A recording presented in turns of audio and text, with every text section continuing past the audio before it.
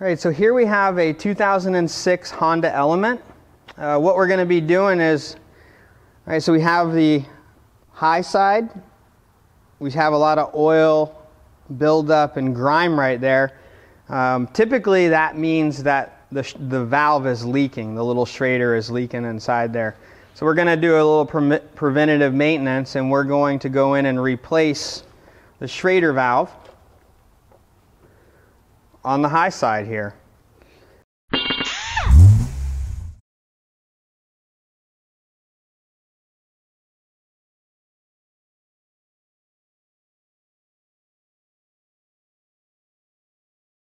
So the first thing we're going to do is we're going to hook the gauges up, and we're just going to get a baseline of how much Freon and how the system is performing. The customer says that he doesn't notice anything wrong with the AC. We're just doing this as a preventative service, so there's no future problems for him. All right, so we'll go ahead and get the gauges hooked up.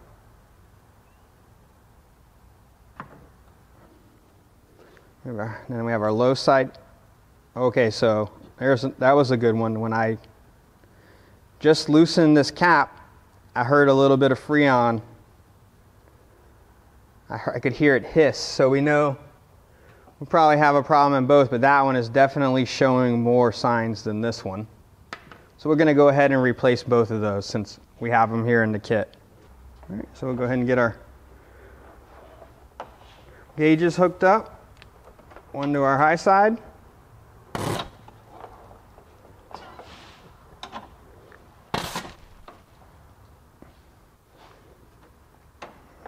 One to our low side.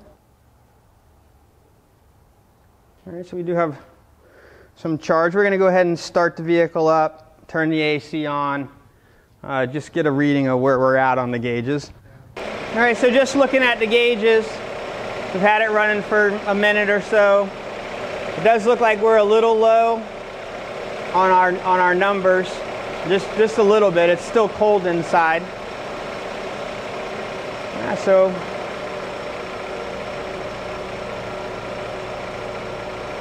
all right, so now we know what our baseline is. We'll go ahead and shut the vehicle off now. All right, so here we have a recovery machine, so we can safely pull the Freon out of the car, and then it will capture it into this tank here. That's where we're going to hook our middle line, where we would charge Freon, do our vacuum, and this is also going to be recover. There are a bunch of different options. We did have to purchase a couple pieces. This is a 1/2 inch to 1/4 inch adapter to our filter. So if the compressor or there was trash in the system, this will keep the trash from making its way into the system. It does have a Schrader valve on it, so we do need to make sure that our line has the detent inside of it. If it does not, then we'd have to remove that Schrader valve to keep the system flowing. So we'll go ahead and set it up now.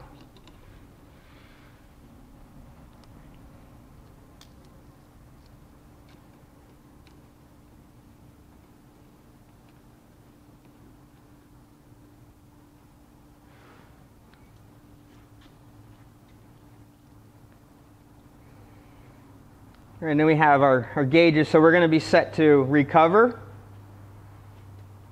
And then once we open up the gauges on the car, we'll come over here and we'll open up our high side and our recovery for this side, and this will be what's delivering it to our tank. All right, so the other thing we want to do is how much Freon is in this vehicle. So we have a scale.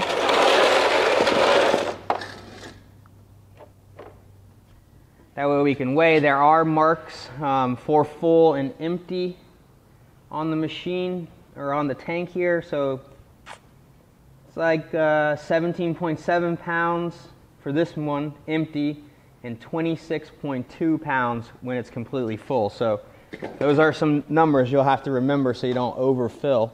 All right, so let me make sure we're on pounds.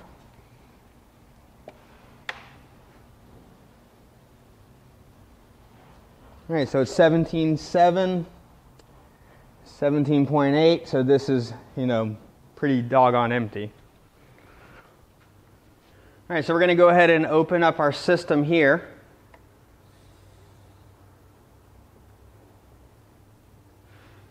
All right, so that made both of these lines connected with our center line here. So we'll go down to the machine now.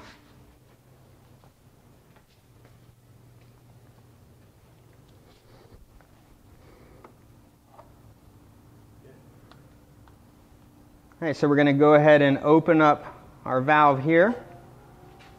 All right, so we have, let's see, that looks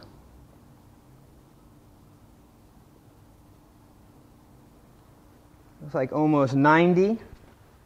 And our blue side of the gauges show 90. All right, so we have opened up.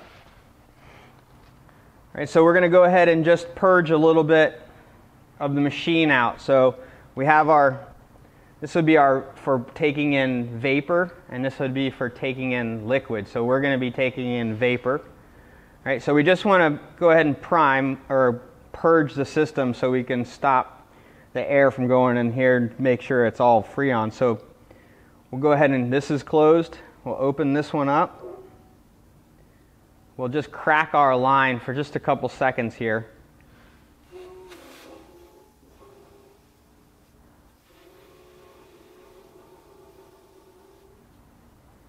All right. All right, so now we're open. We'll go ahead and we have our machine set to recover. We'll just go ahead and turn it on. What we'll be waiting for is this to draw down to a negative. That will be that we have recovered all of the Freon inside of the vehicle. And we know what our numbers were. All right, so this is about a half hour too, right here, like this.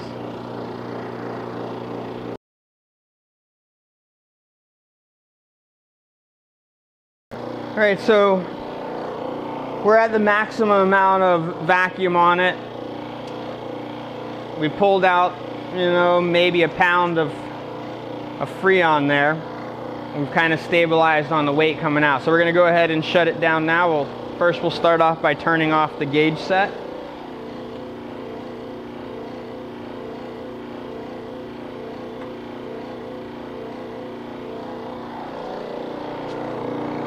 All right. So we'll go ahead and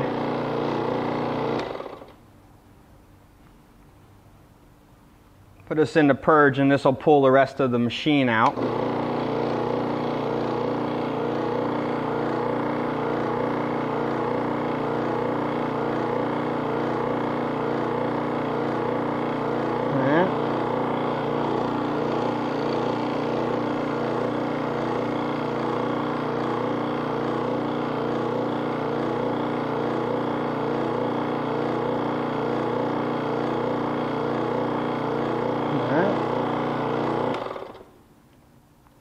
We'll go ahead and shut everything off. All right, so we'll go ahead and disconnect our service port lines there. All right, so I have it's a Schrader valve. It's very similar to for a tire valve or something like that. It's the same principle, same kind of Schrader valve, just a little different material on it.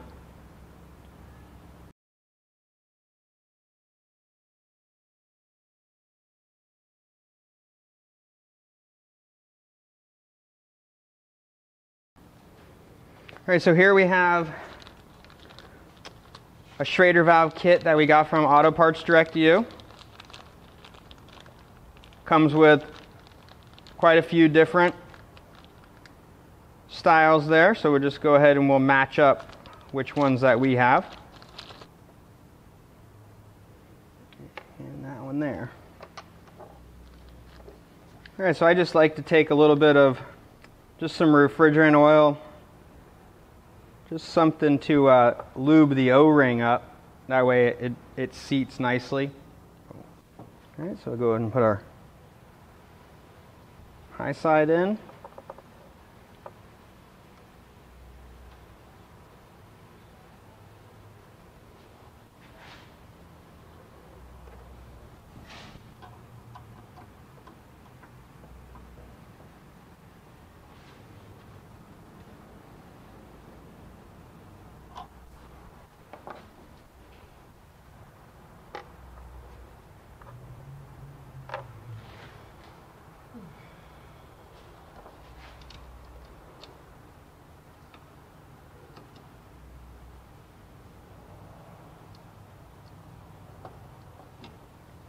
right, we'll go ahead and hook our gauges back up.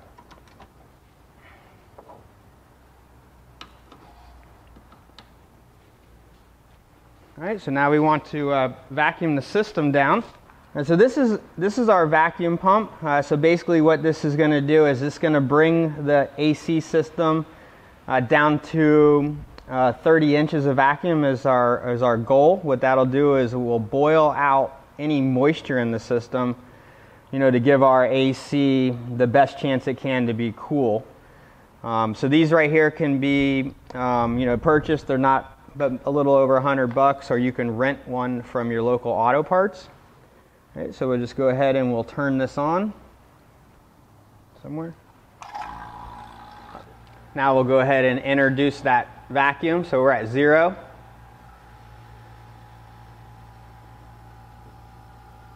All right, we'll do it on both the high side and the low side.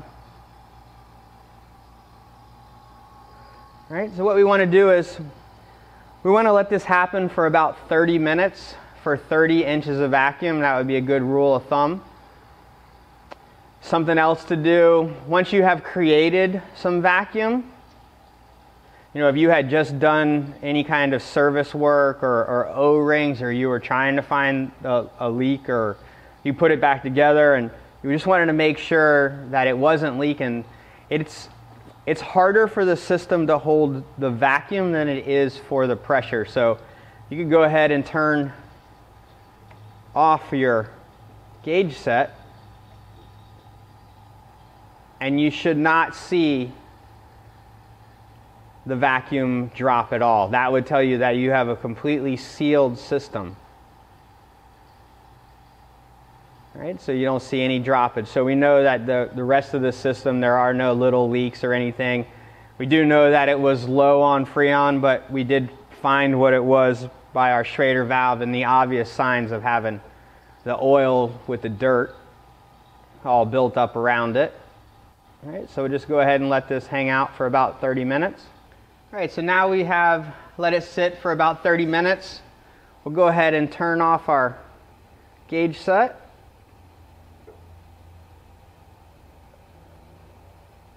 All right, we'll go ahead and turn off our vacuum machine and disconnect the line. All right, so now we're going to be ready to add Freon. So this is 134. This is the new style. These are self-sealing cans. In the old days, or you know, they're still around, the cans you puncture. So there's two different types of can taps. So that one there is one that has the point on it. So that one would be to puncture the hole to discharge the can. This is the new style. Let's see. Oh, can't balance it up.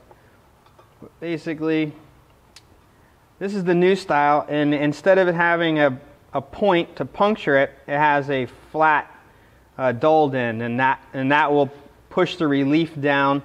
And then when you take the can off, it'll still have Freon inside of it. It is self-sealing. So there are two different types. It is very hard to use this one in this can. It can be done, but it just takes a lot of playing with it. All right, so we're going to go ahead and set this one up for our self-sealing can tap. All right, so just make sure that it is all the way threaded back.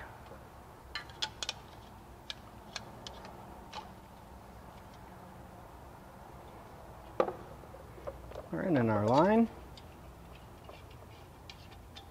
All right, so this had the 1/4 inch adapter on it. So we need to go 1/4 to 1/2 inch to get our line to fit. So we'll go ahead and put that on. And our line.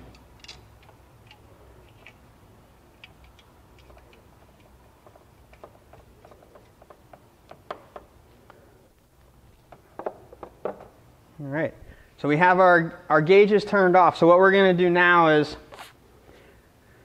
we're going to purge this line. So we're going to, basically this line is just full of atmospheric air.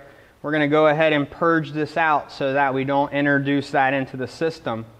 So what we want to do there is we just want to go ahead and open our can up.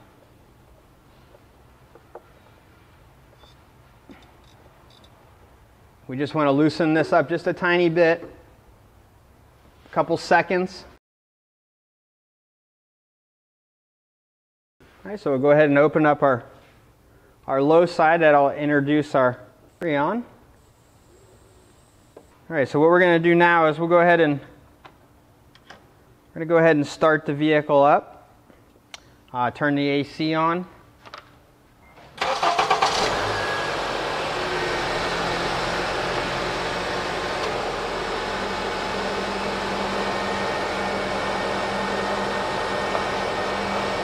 All right, so we'll go ahead and turn our valve off.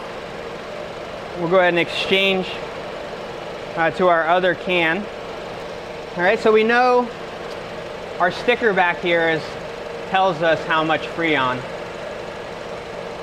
So we got about another 6 ounces out of this can, so about half of this can. So we're just going to kind of watch our gauges.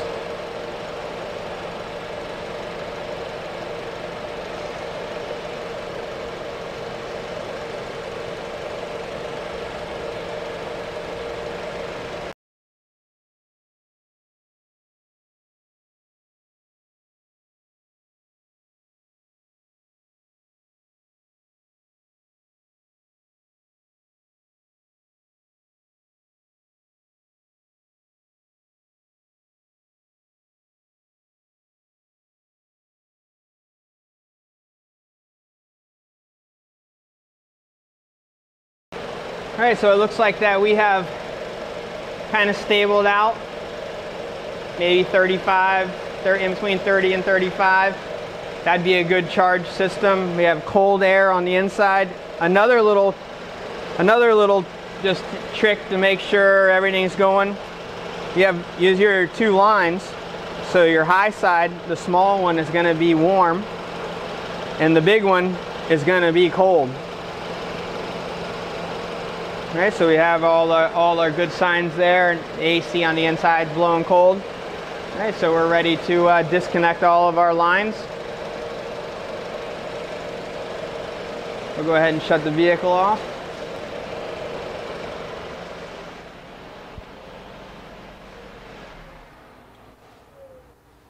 All right, so now that we have everything turned off, we'll go ahead and disconnect our lines.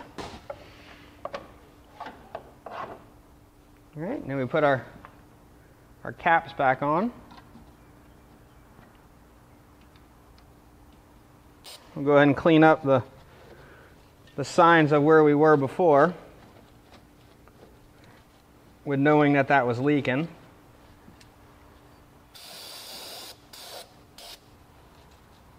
And I just have some brake clean. That's all I'm using.